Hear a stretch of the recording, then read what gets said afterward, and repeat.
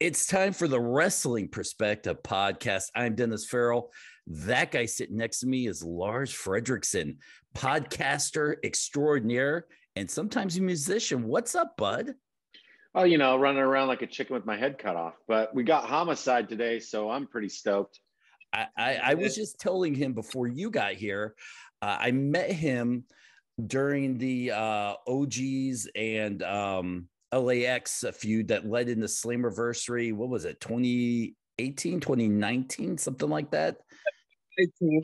18. And how PD introduced me to him, and he said hi, shook my hand, and went off to do his match. And then he came back and sat down with me, and actually apologized to me for like being rude. I'm like, dude, you got to go wrestle. What are you talking about? And he was one of the few talent. Although all those guys were busy doing work, I'm not burying anybody, but he was one of the few talents that every time I saw him during that run that in Impact would come up and say hi to me. And I told him for that, he will always be one of my favorite wrestlers. Lars, when I told you that the NWA helped us book him, you flipped your lid. Well, when a guy with the name of Homicide is nice to you, you got to take that. You got to take that as a W. You know what I mean? So, well, yeah, no, super stoked, Dennis. I'm super stoked. Welcome, Homicide. Thank you for coming on, buddy. Thank you for having me, man. Thank you so much. Very humble, man. Thank you. You said humble a few times now, even before we recorded, and that kind of leads into several of my questions. And you've always had success in professional wrestling, but it seems like over the last 2 years, the fans have truly come to appreciate who you are and what you've done. I've looked back and I've followed your career for many, many, many years now. And it seems like you never quite got that just due with the fans until recently. Even what was it, AEW in New York? That pop might have been one of the 2-3 biggest pops in AEW history right now. I mean, did you see this resurgence kind of late in your career coming? Oh, hell no, man. I'm just happy to be here, man. Like, it was like a wake-up call, man. I turned 45 years old, and I'm still here. I was gambanging. I was doing a lot of stupid stuff. I got 2 kids. I'm not saying I'm goody-goody. I'm still the same guy. I'm still an outlaw, but I'm just happy to be here, man, and just having the vision and seeing people that I really like and being part of positive people, not these knuckleheads back in the days that, they're trying to snake you, but in Queens, man, oh, man, it did not hit me because I was coming to visit the boys. And one day, John Moxley said, "You doing something today?" No, I'm not. I'm just chilling. I want to hang out with the friends. And him, Eddie Kingston, Tony Khan, that surrounded me. And basically, Tony Khan said, "Come to my office. I want you to do something." And here's the digits. And I'm like, okay, I might do something tonight. And I went out there. I heard no pop, man. It really, really hit me afterwards when they played Frank Sinatra, New York, New York. And that's when it hit me. And I'm like, wow, I can't believe I'm here. And the support of the people, the fans was giving me. Because back in the days, man, I had a rough road, Of course, God rest his soul. New Jack, everybody's calling me. I'm a wannabe New Jack.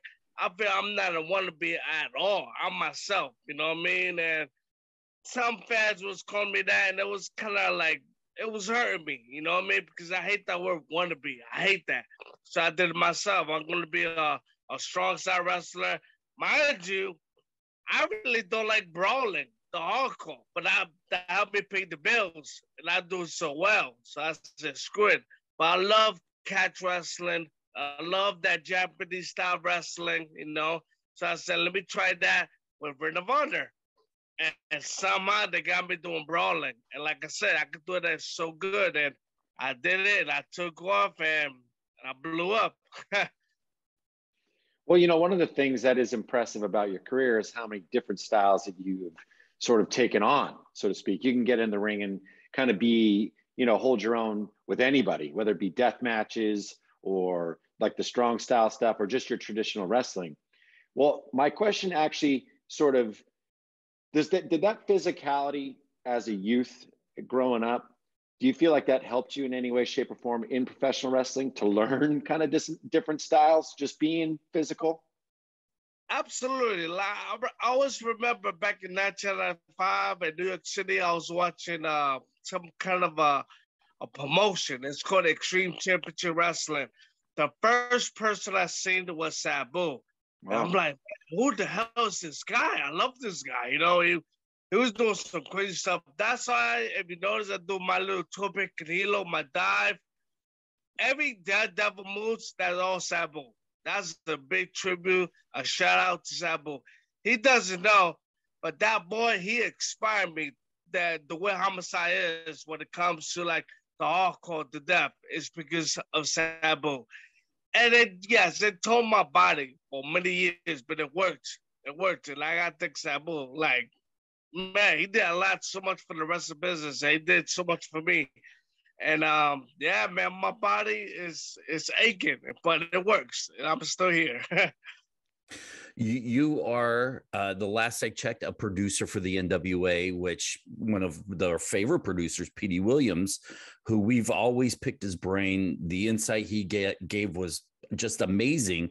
But from being a wrestler to being a producer, not every wrestler can make that leap. Who taught you how to be a producer, and where did you kind of get your values of how you, in your mind, want to construct matches? Oh, I mean, I'm an undercover smart guy when it comes to pro wrestling. I know my knowledge. I know everything. I speak to legends. I speak to guys right now on TV. I get some of their knowledge, and I use it on TV. And I always remember that back in the days, I mean, a couple of years ago, I was wrestling. Oh man, I forgot the name. I'm so sorry. But it was me, Eddie Kingston. It was pretty bad, and I went off. I went off with these two guys, and Ricky Moyen was right behind me, and he told me that's the way you do it. And I didn't get it, but I marked out because Ricky Moyen. So I was like, okay, cool, you know. But they told me we need a leader like that in our locker room. I think we're gonna get you a job, but we want you to be a producer than a wrestler. I felt some kind of way. I spoke to people like Hefner, his son, a couple of guys. Like, I'm telling you, man, this is the right move. Go for it. They showed me a little bit of knowledge, a little book, telling me this is how you do it when it comes to timing, your vision. That's the way it matters, is your own vision. You know, and I got a crazy vision. It's good too. And then at first I didn't like it, but now I love it, man. I truly, truly love being behind the scenes right now as a producer, especially seeing my name as the credits. You know, like, it's kind of cool, man. And especially where I'm from, I couldn't believe at all. You know, like, I'm very surprised I'm still here. I'm surprised that I'm an agent, producer for the NWA, especially the NWA, because that was my second goal of life, to become an NWA wrestler. Now I'm more behind the scenes of the NWA. So it's kind of cool, man. It's a blessing. Great team. Great team. Well, you know, I just recently saw you on a West Coast pro show out here in San Francisco, where I'm from, and you still bring it. You still got it. So are you still doing a lot more of the indie wrestling, or are you kind of wanting to wind that down and just get back and just stick with the producer role? I'm actually doing 50-50. I'm doing a lot of wrestling, man. I'm taking 2 weeks off to heal my body, go back to the road, and get ready for producing and do a couple of independent shows. But yeah, I've been doing 50-50. Like right now, of course, I'm watching the Yankee game because I'm a big baseball fan. But also, I've been studying. I've been watching like a lot of clips of the old school wrestling and put it the new era and just mix it up in a blender and put it in a book. And maybe like call a couple of boys. Okay, this is what we should do. I'm telling it's gonna work, you know. And so, yeah, man, I've been doing my homework, man, when I got my days off, but I've been so busy, man. So finally, I got 2 weeks off. I'm going back in the road. I'm doing this independent show on Friday, June 10th. Now I'm going back to NWA to become a producer and hopefully defend my title. June 13th, 14th, and 15th, I believe, in Nashville. You can get your tickets at NWATix.com. Just quick plug there for the NWA. And as a fan of the greatest franchise in baseball history, the Boston Red Sox, I got to ask you about see how I slipped that in? Well, listen, Lars, you're always talking trash. I'm sorry. How many rings do the Sox have, and how many rings do the A's have? Think about it, bro. Oh, good. That's good. That's a good one. So, maybe you should fucking apologize for Babe Ruth. And well, fucking how many years did it take you to break a curse? 120? Some fucking there, like though. 10 decades. Yeah. There are more people on this podcast than there is for an Oakland A's home game. Just throwing that out there. That's because you know what? Fish are fucking out. Okay, go ahead. Sorry. As like you said, as you're transitioning into a producer role, do you find your style in the ring changing a little bit more? As like, hey, look, I'm going to play it a little bit more safe because I do have this safety net behind me. I do. I started to notice that a couple of days ago. Like I started noticing that, like I wrestled Minoru Suzuki in September of last year at GCW. And for some reason, that boy can hit. He can hit. And every time he was hitting me, I was learning. Like it was crazy. But he told me that, Homicide, all they gotta do is let them come to you. I'm always in the middle of the ring. Let them come to me, and you finish them. And I'm like, okay, I'm gonna do that. And of course, sometimes I got my dives. It's one of those. Screw it. I'm gonna go for it. It's a fucking moment. That's what that is. But yeah, man. A couple of days, I just noticed that I have changed my style just a little bit because of behind the scenes thing, and also guys who cannot work. I always tell people, I don't need no scrubs when I wrestle them. I don't need no has-been or anything. Give me some good people. So far, so good. Well, wrestling is obviously bigger now probably than it's been in, I don't know, 10 years, 15 years at least. And, because you have so many ways that you can actually digest, the product. And there's so many promotions out there. Are you still watching professional wrestling on a regular basis? Or is that kind of days gone by? Or if you are watching the shows, what are you sort of staying on top of? Oh, absolutely. I've been watching. I don't watch not traditional Monday Night Raw, SmackDown. I watch people that I know. Like MVP is a good friend of mine, so I watch his stuff. When it comes to WWE. Only wrestling, I got a lot of friends only wrestling, but I like to watch this stuff because it's new product, it's different, I watch independent shows. I watch basically even bad independent shows. Like it could be pure wrestling, death style wrestling. I watch them all. I watch NWA as a fan and also as a producer. I watch a lot of old school stuff for Old Japan Pro Wrestling, New Japan Wrestling, NWA, ECW, WWF. So yeah, man, I watch everything, man. I like to pick their brains and put their little things in my blender, and I talk to the boys and let them know this is what we should do. But yeah, man, I watch everything except. I don't want to say like in the bad terms, WWE, like everybody said they horrible, they bad. I'm not saying that, but sometimes you want to see something new, especially when it comes to independent, man. Because that's the future. I would say this, man. Independence is the future. Somebody told me about Kevin Owens. He came from independent. Look at him now. He's in the WWF ring. He's making millions of dollars, but look where he's from. So you got to support indie wrestling, man. That's the future. Do you realize how much of a national treasure in wrestling you are? Because, and before you answer this, I'm going to qualify this with a statement I've heard you say many, many, many, many times is You're excited to see your friends, even though you're not there, sometimes wrestle in front of 5,000, 10,000, 20,000, 30,000 fans, and how you always, whether it's them or someone else, you support them. And, one day you'll get your break. Here you are, you get your break. We talked about the fans pop, but man, it just seems like everybody loves you and you're so down to earth and you just don't quite grasp that. Yeah, man. I just don't give a shit. Like, I'm being real. Like, there's some people, I don't like yes, man. Yes, man. I don't like those kind of people. I don't know what's the right term, the right grammar. I just don't give a shit. Like you got to care that the fans love you. You have to care that the fans love you, right? Oh, hell yeah. Okay. They don't obey Homicide. I love them, man. I mean, but my fans, there was no Homicide, so of course, man, I gotta get big ups to the fans, but some of them is kind of loco la cabeza. They're kind of crazy, you know what I mean? So they gotta chill out, you know what I'm saying? But bless them, man. I love my fans. I love even the haters. I love the haters because they're the one motivates me even more. Like the ones who tells me you can't do this. All right, watch me now, and I did it. Like certain people was telling me you're never gonna win the NWA junior title.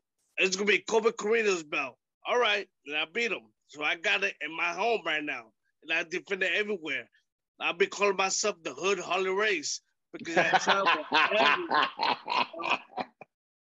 So you know what? It's not too late for a name change, bro. You know what I mean? The fucking Hood Harley Race. I love that. That's a t-shirt. It is a t-shirt. I mean, out of all the time that you've spent on the road, different promotions, is there an era for you that like you look back as the most that you look back most fondly on? So, because I know, you've had a lot of different car rides with a lot of different wrestlers. And is there any that stick out in your mind, or is there an era of your life, where it was like, you look back the most let you look back on most fondly? Oh man, like I think the first time I ever wrestled, my first week, busting my ass and going through paying dues, my first car ride, I still remember that my first ever national trip. Going to Japan and Puerto Rico and Mexico, everything my first. I always think about that back in my head. Like I don't got in order. Everybody tell me what is the biggest moment in your life. Everybody said me and Dana Bryan when I beat him at Ring of Honor and New York City because it was my hometown. But I got crazy moments that is always back of my head. A day when I helped out Moxley and Eddie Kingston in Queens for All In Wrestling. That was a moment for me. When I wrestled Minoru Suzuki, that was a moment for me because I was saying as a joke, like, I think I was the first said to Rick Rude that he was at WWE TV and WCW at the same time because Rampage was on Friday and I was on TV, and about 20 minutes later, I'm in the independent show in Queens, New York, and it just show twice a day. So I had crazy moments, man. It's a lot. It's a lot, man. But the one thing I always remember is the first week when I ever wrestled, paying my dues. My first cuts, bruises, even guys that I didn't even like in this business, I call them dickheads, so man, so many memories. Well, talking about your past, when you were like a wee little Homicide before you became the Homicide now, you were a mix between Sting and The Undertaker. A lot of people don't know about that gimmick about you.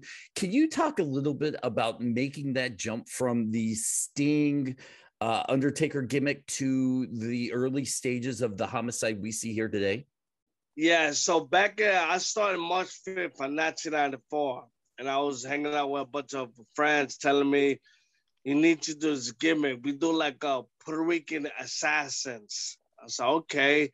So face paint, Puerto Rican flag, and I'm into like the dark style. So I love the Undertaker. So I say, okay, I'm gonna call myself the Land Terror, and I'm gonna wrestle like the Undertaker, but my face paint looked like Sting, and it was horrible. Like one of those horrible moments of my life.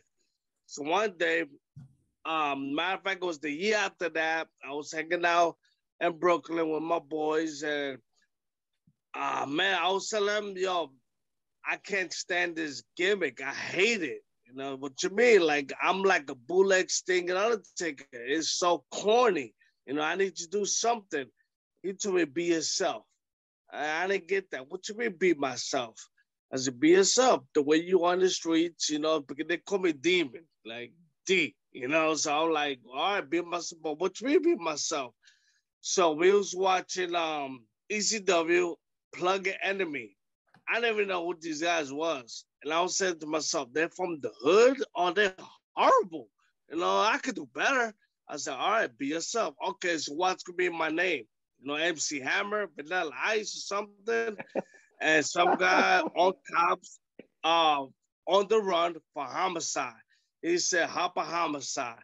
And I'm like, that is the most stupidest name ever. All right, whatever. So I became homicide.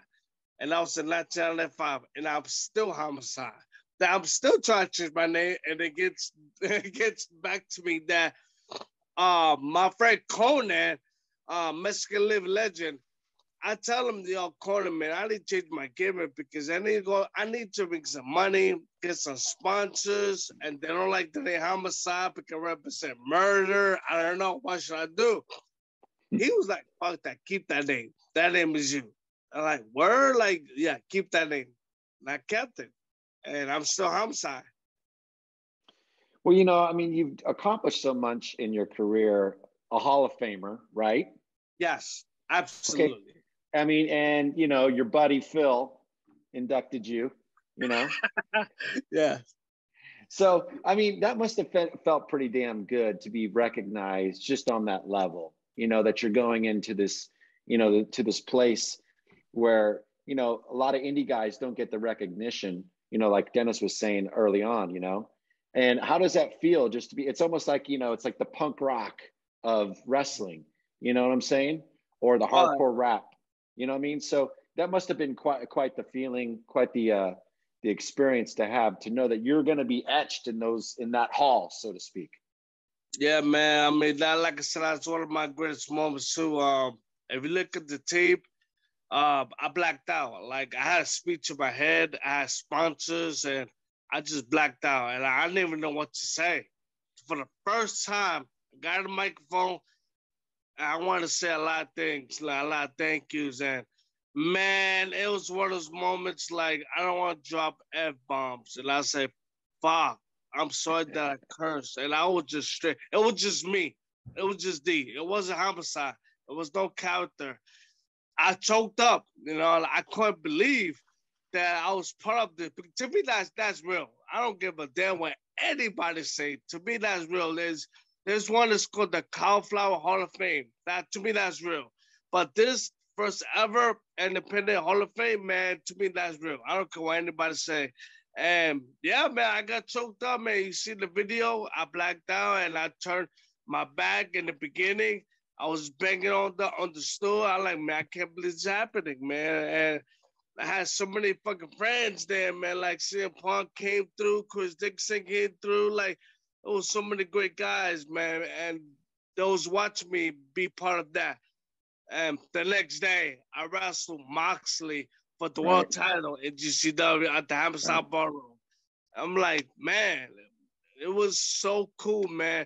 And I never thought about this. Like one day, nah, man, I never did. It just one of those, like, I had so much weight in my shoulder. I was so stressed out that I wanted to be signed. And then for some reason, I couldn't get signed.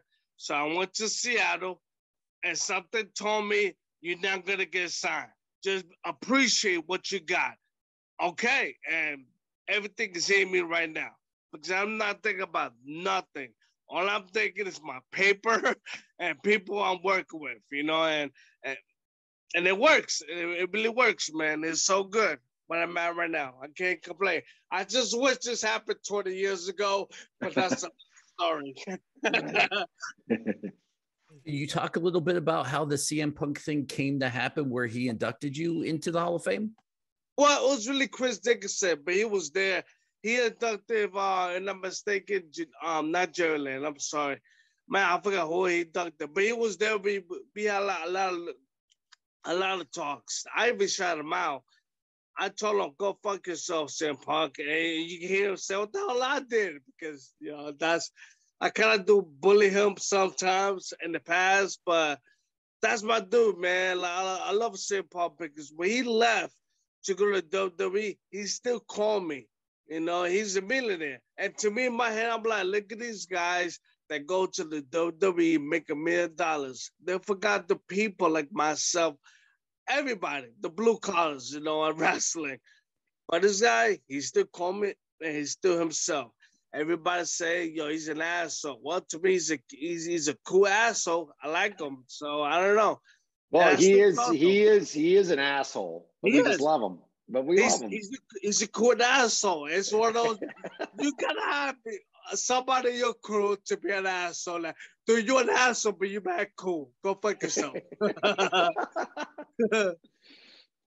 Well, the state of wrestling as we see it now, is it exciting still for you? Is it something that still kind of gives you kind of like that, that drive? I think it's a different era, different time. I would not say it sucked because back in the days in my era it sucked, but I do feel that it's not enough that magic feeling. And when I'm talking about that magic feeling, do you remember when for example, when Scott Hall, he came to the arena and he told WCW, you want war? We're going to have war. And he brought Kevin Nash. And when Hogan came in, to me, that's magic feeling. Like Jake the Snake, one day, he went to WCW and attacked Sting in the chair. And I'm saying to myself, what the hell Jake the Snake doing in WCW? And he came in the ring and DDT Sting. Like, I miss those magic feelings of wrestling. We don't got enough of magic feelings. We got the cheap pops, like Toni Storm, one of the greatest talent in the industry. She came by. Oh yeah, it's Toni Storm. All right, that was it. That's it. We want that magic feeling. But we can talk about this for a month or a year or now. Like. The set of wrestling right now, to me, I'm not saying I'm not a big fan, but it could be way better. It's too many wrestlers, that's one, too much. And some of them, they don't know what they're doing. They need good trainers. They need good people on their side. They don't got good people on their side at all. I always tell my guys, well, dude, you want to make money or you want to stay home and play PlayStation all day? They say, I want to make money. They listen to me then. I sold that for 20. I do that. Who cares? Everybody got a bad side. But the one thing about pro wrestling, I'm very passionate about this. I know what I'm doing. And I know what I'm saying, So the new set of wrestling to me is like, we need that magic feeling of pro wrestling. We don't got enough. And we need better people. We have bad people back in the days, but we definitely need better people right now. It's too many egos. I tell people, be confident. Like myself, I'm confident. I'm a bad motherfucker, bro. I know I am because I'm very confident, And I think everyone should be confident of their talent. But sometimes some people, they go over their heads. Well, now I have to ask you this: your opinion on wrestling now. I know you're not high on it. What now that you're in a position to change things? How do you change it? Realistic. I love being real. I might get in trouble for saying this, but like I say, fuck it. I'm being real. Like my idol is Terry Funk. Why? Because he's so believable. My teacher is Manny Fernandez, the Raging Bull, because he's so believable. Although the West Texas guys, the Bruiser Brody, those guys are very believable. When I go out there, I want the fans to be like, everybody say this is fake. whatever. You know, I hate that word, but let's keep real. Everybody say this is fake. I want to go out there and I want the fans to be like, man, this is fake or this is real? Man, this is real. The way he stabbed him with that fork, that's real. The way he punched him, that's real. Everything what he does, that's real. I like that ballistic stuff, you know. When I close on you, we hear that smack. I don't want to hear no leg slapping. I want to hear that pop on your arm when you give that person a clothesline. No, I want that ballistic stuff. I don't want that circus, that whatever you want to call it, you know, be for fans can see, this is fake. Watch this. Look at what happened next. I told you so. I don't like that. I told my crew, you're gonna lay on, not being stiff. Like they gotta go home and take care of their families, you know, get that paper. But you're gonna be tough. You're gonna be out there and you're gonna work, you know, and you need to be believable. And like I said, man, I'm 5'6". I took my character from Joe Pesci from Goodfellas. I took his character, put it on mine. I'm 5'6", but I guarantee you, we go to a bar, don't mess with that little guy right there, because he will stab you in your eyeballs. And I would do it, you know, because I'm stupid like that. But that's part of my Well, let me ask you a question. You know, getting into this producer role, is there guys in that company, like for instance, maybe like a Kerry Morton or some of the younger talent that you like itching to get your hands on, get into their matches, get into the psychology? Because, you know, you've always been a psychological wrestler. Like I've always seen that in your matches. You know, you might have been a brawler, you might have been that, but there was always a reason. So is there anybody that you're itching to get your fingers on? One is Jax Dane. And the reason why I saw a footage on Nikita Koloff and NWA doing a clothesline. And Nikita got a good body, no hair, same thing with Jax. His finish is a clothesline. And I'm saying, that's history right there. But that boy, I could make that boy to a star. Kerry Woods, he's another one. To me, the best baby face in the rest of the business is Ricky Steamboat. And I feel that Kerry Wood is one of them. And he got a bright future. You know, no, now I'm a fan of the Rockwell Express, but that's not a story. But Kerry Wood is one of them, man. He is phenomenal. There's another guy named Black G's, Church Mother Black G's. He's very underrated. People need to check him out. Man, there's so many people there. The girls, we got the Hex, the tenants of the Hex. They're like, to me, Tully Blanchard, Arn Anderson of the women's division, Ruthless, Grace Sakaji, Genocide. Watch out for her, man. I'll be joking around. That's my little sister. Watch out for her, man. But she's good, man. She's really good. So you gotta watch out for her too. But there's so many people in that promotion that I like to work on. But definitely Jax Dane, Kerry Wood. Let's see, Black G's. We got some new guy, Mims. He's a new guy. I like to start with guys that got no name value. They're like rookies and turn them to stars, and they're going to have a bright future after that. That's what I like. I'm going to steal this question from Lars Frederiksen. You have a very a style that is all your own, and it's not very conducive to the NWA with their style, but yet you've made it fit. How much tweaking or retrofitting different moves in there did it take you to kind of become comfortable with the way they do things in the NWA in the ring? Well, like I said, my teacher, Manny Fernandez, what I do is, I want to say I take his style, but I kind of study his style, also with Terry Funk. What I like to do is that Texas style back in the days, bring it to New York City, put in a blender, and boom, you know. And lately, I want to make people, you know. So what I do is I sell a lot. I make them stars, you know. That's what I do. It's almost like you don't work me, but I'm telling you right now, you need to bring your A game, you know. If you don't, I'm gonna crush you, you know. And that's what I do. Anybody, even veterans. It could be the biggest guy, the little guys. I'm gonna bring the A game, and my style, like I never thought about like what is your style, man. I don't know, man. It's just one of those like I'm a little guy that kick ass and never give up. It's almost like Rocky Balboa. The only difference is his fiction and I'm a fat. No, like, I'm not a quitter. I got so many people that put me down. They think I'm never gonna make it, so I'm gonna prove them wrong.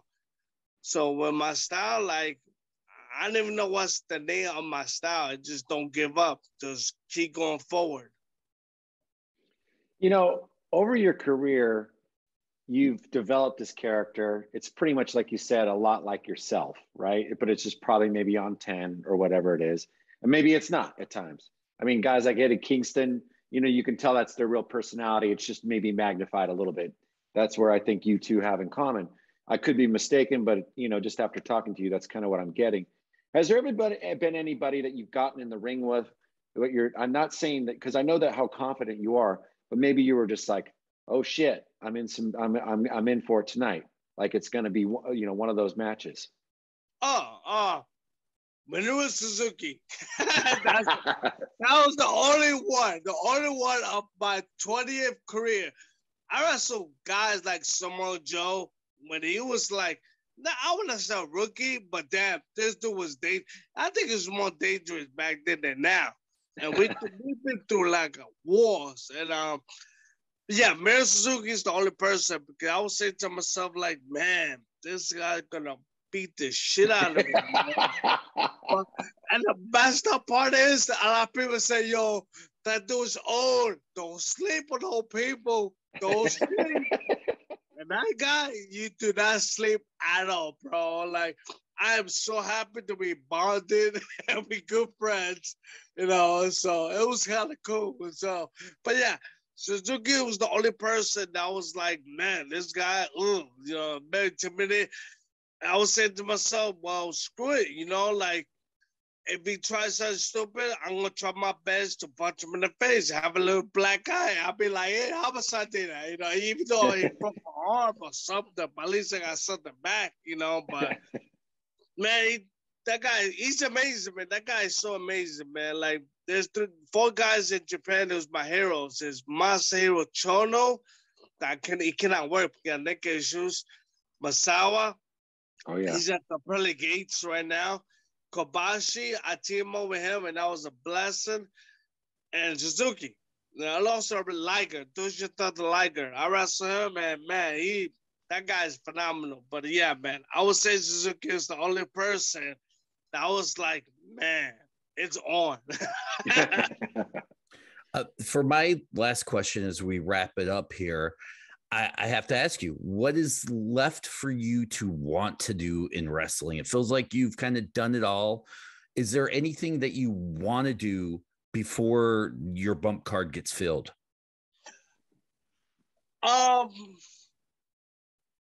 Man, like I was saying, like earlier, like I went to Seattle. I saw a sign, and I'm not, man. I want a closure, of course. Everybody needs a closure of their career. I want a closure, but I don't know how that is going to close the story. People that always want to wrestle, I got nobody except Cody Rhodes. I don't know why, but it's something about him. He got a good swagger. Plus, I love that Terry Funk and Dusty Rhodes back in the days. And remind me of myself and Steve Corino and Ring of Honor. But Cody Rhodes is part of my bucket list. And I just want a great closure and become a great agent, producer in the NWA. I will be selfish and be like, man, like I would love to compete for the NWA world title. You know, if it happens, it happens. If it don't, it don't, man. So, but I really don't got a bucket list, to be honest with you, man. Like, it's just one of those, like, I just move forward. If it happens, it happens, you know, and I want a good closure, you know. I definitely would say that my students, I got people like Low Key, this guy, the Monster Mac. I want to work with him the last time. Eddie Kingston was one of my best friends too. I want to work with him one more time. It could be tag team because we got unfinished business when it comes to tag team with me, Eddie Kingston. And I think all the wrestlers don't want us because we like the Dudley Boys of ECW. You know, we like that. that wow. But yeah, man, like I just want to still work. You know, I still want to be here. You know what I mean? Like I still want to be a producer behind the scenes and create my own vision. Well, as this next chapter is kind of opening for you, and I know that you said you got a bucket list, but is there a sense of completion with you with the in-ring work? Or is it like one of those things, well, I'm still going to do these indies for a while or whatever, and then get out of it. If I can get a bucket list, like you're talking about Cody Rhodes, maybe I'll come out for that. I mean, is that kind of where you're at? I'm just trying to make sure I'm understanding you. Yeah, I mean, kind of, yeah, because one thing I always say to myself, I love to do last things. Like, I want to go to the United Kingdom for the last time. I want to go to Japan for the last time. I always want to go to New Zealand. You know, they're gonna have a wrestling show in December. I always want to work at New Zealand. I'm into cultures, countries, you know, I don't know, something about cultures. I'm into that. But last times, I love that. You know, I broke my nose in Hawaii. Of all places, I love to go back to Hawaii and get my receipt. You know, but like I said, there's a couple of things that I want to do for the last time, man. Let's see what happens afterwards, man. I can't play things out. Like I say, with Cody, is something out of nowhere. It's something about him. It's like, hey, screw it. If it happens, happens. If it doesn't, doesn't, you know? But I like to move forward, and let's see what happens. Let's see what takes me. Is it the most Homicide thing I've ever seen, Lars, with the inflatable, what is that, unicorn right behind you over your shoulder? Oh, yeah. Other shoulder. I got kids, man. You know what that means? I don't give a fuck no more.